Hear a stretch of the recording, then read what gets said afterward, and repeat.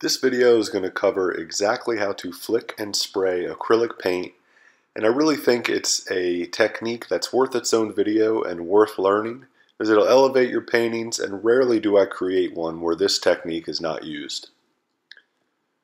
So this will show you exactly how to spray black paint on this white background so that it'll show up easy, have great contrast, and then we'll transition into a real live painting where I use multiple colors to create a realistic sandy beach like this. Now this beach sand was created entirely through flicking and spraying paint. So you can see how valuable this technique can be when it's used correctly. And it can also be used to create stars like this up in the night sky. It can also be used to help enhance foam and spray in your wave paintings, as you can see here.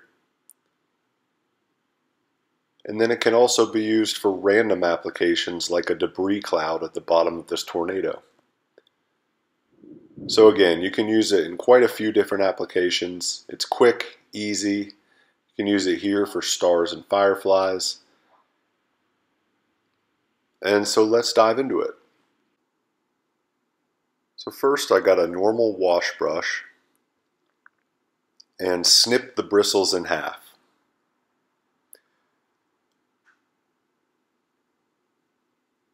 Once you do that, you can snip them straight across or at an angle, and both work really well for flicking and spraying paint because the bristles become more stiff, so it flies off and springs off very well.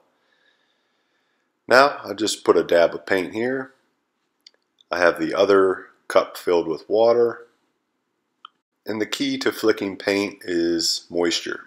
So you can see I've loaded that brush to full capacity with water, and then I'm going to thin this paint down as much as I can, almost to a watercolor type consistency.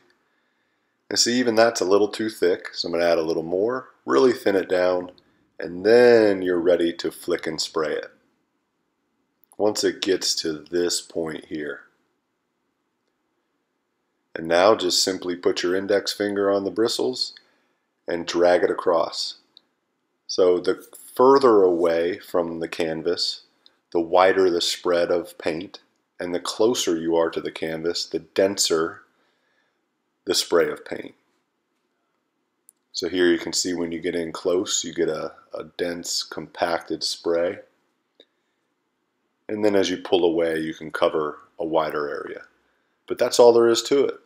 Quick, simple technique to spray and flick acrylic paint.